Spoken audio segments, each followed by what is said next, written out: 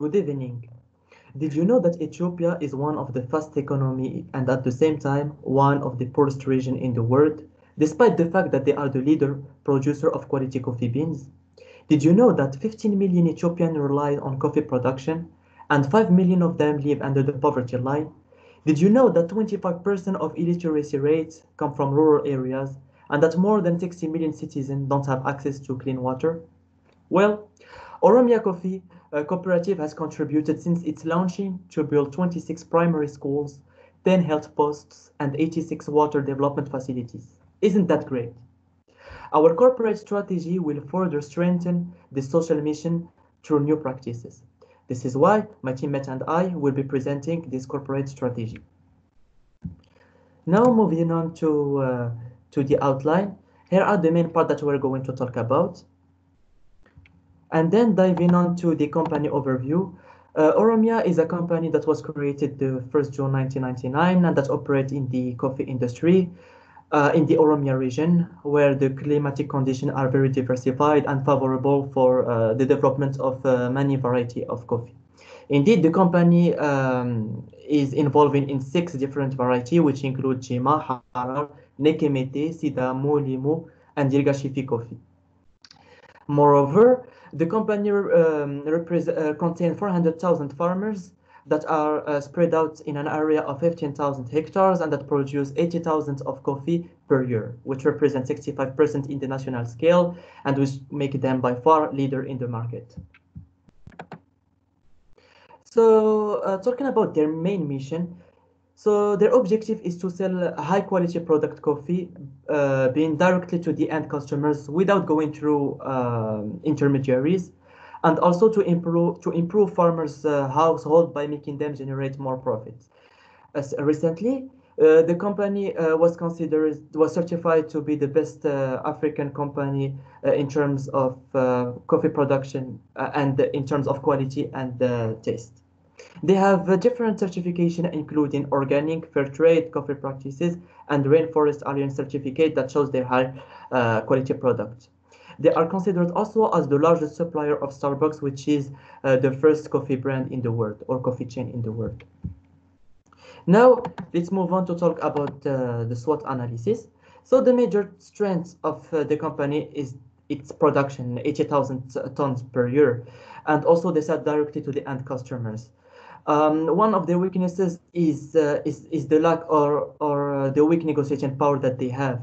Instead, the farmers earn only 3 cents in a $5 US dollar cup, which is not good at all. There is also a very low coordination between members, which affected the production. For the opportunity, because of the high production, they can target new markets and also they can create their own coffee brand. As a trait, there is a high level of competition in the national and international scale.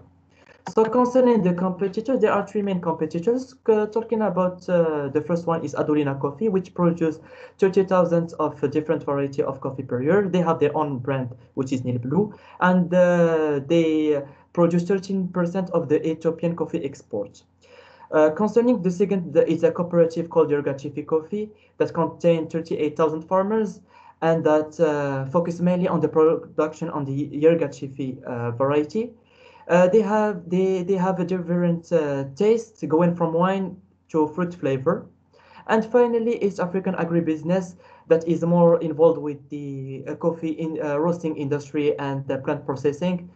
Um, they invent a new technique that enable beans to be packed just right away after harvesting. And they also have their own coffee brand, which is Black Lion, that is positioned as a premium coffee. Now we're going to move to the needs identification. Two major needs were derived from our comprehensive analysis. First, according to many sources, the members of the cooperative are communicating in a very inefficient way, as they still have to stop by the headquarters in order to meet each other or submit their requests and inquiries. This process is very tedious and time-consuming. Second, farmers seem to derive very low profit from their production despite the high demand it has. So, boosting production will help increasing the negotiation power and consequently allow farmers to secure fair value for their coffee. Having this said, our corporate strategy will target two main axes. The first one is improved coordination between the farmers, which will be the result of a forum functionality, part of a digital innovation. And the second is increased margins, which will be enabled by the drop copters that will be contributing to the quality and quantity of the production, in addition to reducing the electricity expenses, which will be provided by the installation of a solar power plant along with an energy management system. Moving to the innovation. To meet the needs that we discussed previously, we have developed a corporate strategy that will focus on increasing and integrating farmers and coordinating between them and improve their productivity, both in terms of quantity and quality. Our innovation relies on a web-based application that has three main modules. The first one is Farm Fluence Forum, the second one is the implementation of drones, and the third one is the smart grid and energy management system. Concerning the Farm Fluence Forum. The forum we are developing is based on a web application connected to a database. This database gathers information about all the farmers. This platform allows the farmers to perform two main activities. First, they are allowed to share their advice and best practices about a lot of topics, namely fertilizers, pesticides, irrigation, and other topics. Also, the farmers will have an online platform where to submit their requests and inquiries and also apply for loans. The application has two main actors, admin and farmer. Each of them has a number of roles and privileges. Second, we have the implementation of drones. Drones are actually aerial vehicles that operate without pilot. They first appeared in the military field, but they have now a lot of uses. We are using drones for both photography and artificial pollination.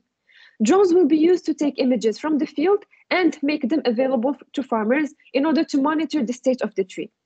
This actually implies a quick intervention to save the product in case a problem is detected.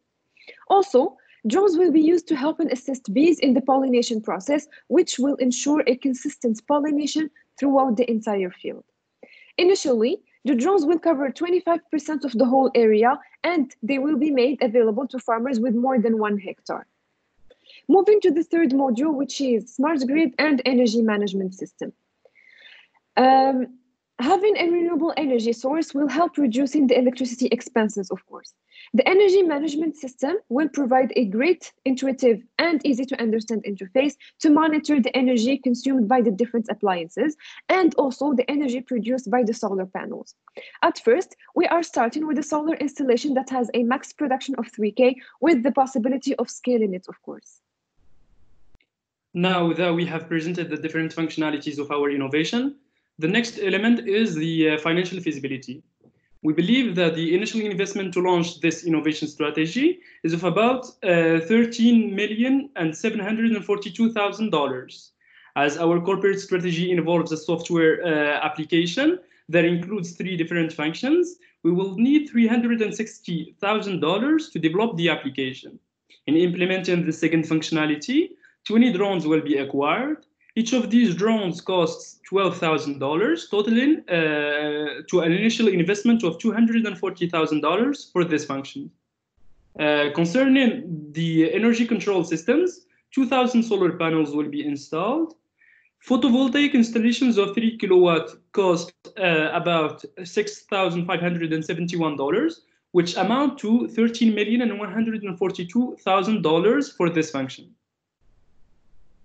In developing the next projections, several assumptions were set up. We assume that all the cooperative members have the same productivity rate.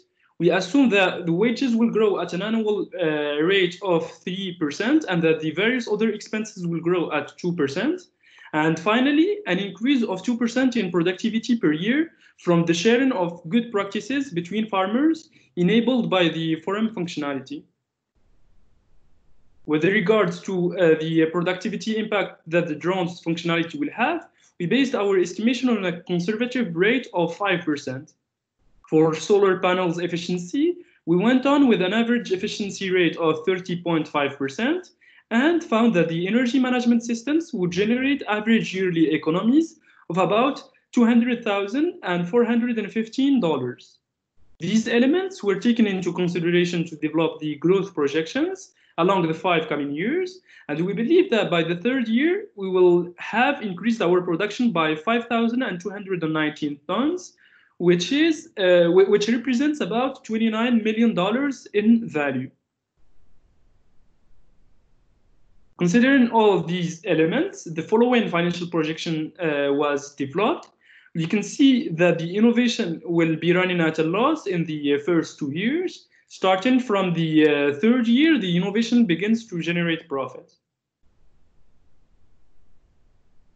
And to know how profitable we are, several indicators were computed. We can see that we will start making profits from our investment starting the 27th day of the first month in the third year, and that both the net present value and the internal rate of return are positive, which indicates the profitability and attractiveness of our project.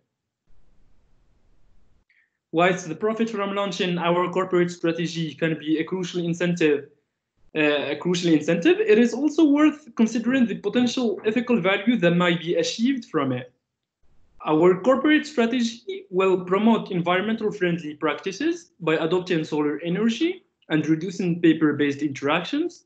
It will improve life quality in the region of Oromia by creating 340 jobs and increasing the number of social and infrastructure projects carried by the cooperative union. And finally, people on the national and international level will know Oromia for its social and environmental practices. Now that we have covered all the different elements of our corporate strategy, we would like you to take a moment and think about the unfortunate reality of Ethiopia's farmers. More than 1/3 of them are living under the poverty line and with no access to education, health services, or clean water. Wouldn't it be great to improve their living conditions? Well, we believe our corporate strategy will do so. Not only will Oromia Cooperative Union generate more value for these farmers, but it will also allow them to brighten their future. Thank you for your time.